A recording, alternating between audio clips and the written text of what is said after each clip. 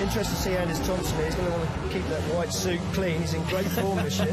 Very eye-catching at the moment. Here we go, tapes are up, away we go. They go charging into the first turn, and it's Andrei Lebedev who makes a lovely fist of it from gate number 3. Here comes Thomsen. Nice first turn from Thomsen to get up the inside. He's running Lebedev's wide. Here comes Smartflick up the inside. He's now sweetly moved into second place. Hülkenberg's at the back.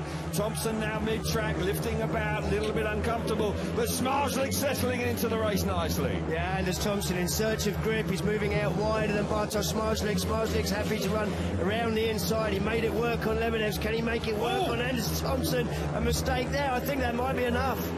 Not quite. Anders Thomsen just about recovering there as they roaring to the final lap. Smartflick not taking too many chances here, and again electing to ride very tight through 1 and 2. Thomsen's got this. Since that Smartflick hasn't thrown the kitchen sink at this opening heat. But Anders Thomsen, the wild card, here in Boyens, delights the home crowd. Coming through nicely there. He was under a lot of pressure mid-race from Bartosz Smartflick. But fair play to Thomsen. Just gesturing to his to Smartflick there that they were getting a lot of wheel spin.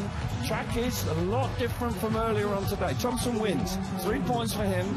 Smartflick back in second place, 2 points. Andrei Lebedev's back in third, 1 for him, and Hülkenberg misses out in heat number 4.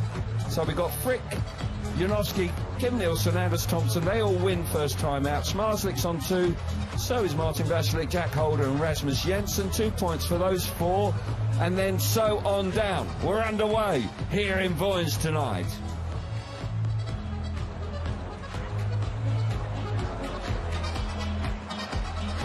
So there's the first 4 races. Not as exciting as I was expecting, because certainly earlier on today the track looked like it was going to be. But it's going to evolve, it's going to improve. Absolutely, yeah, we're going to see the track get better, and Lebedev's makes a great start from gate 3. Difficult from there, statistically it's the worst gate here at Boyens. But Anders Thomsen roars through on the inside. This is a great move on the opening lap from Bartosz Smartflick. Manages to get around the inside there of Lebedev's, then moves across, makes sure Lebedev's doesn't get a clear run into the corner.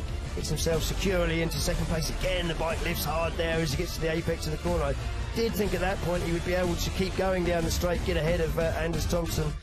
And of course Anders there makes it 3 race wins in the first 4 races from the inside gate. So Anders Thomsen keeps those brand new white Kevlars with a bit of gold on there as well, so fair play to him. Got to be brave to wear a suit like that, but certainly he looked terrific out in front.